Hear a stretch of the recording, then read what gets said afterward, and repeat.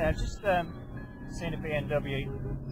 He's doing 60 mile an hour on a 40. We'll do a compliance stop in a second. Hello, sir. So the reason I've stopped you is because you're speeding along Thamestown Drive.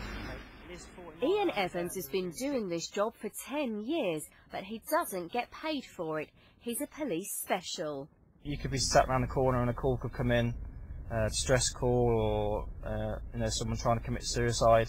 It's just very satisfying to be able to come along and sort of help a member of the public and sort of calm them down and let them know, reassure them.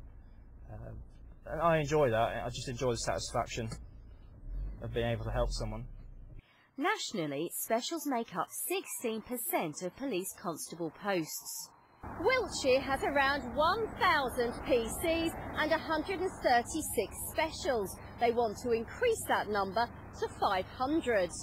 That would mean a third of its constables will be unpaid volunteers.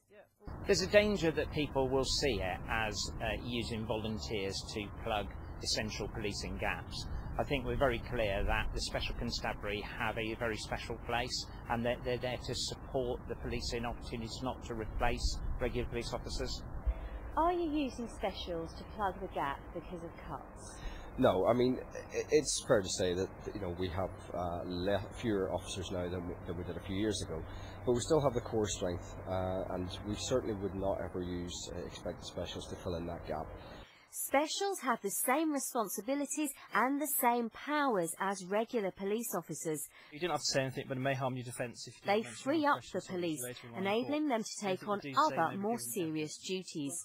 Wiltshire Constabulary say people wanting to become a special will receive full, ongoing training, and they'll have the chance to specialise in an aspect of policing, such as cybercrime or traffic.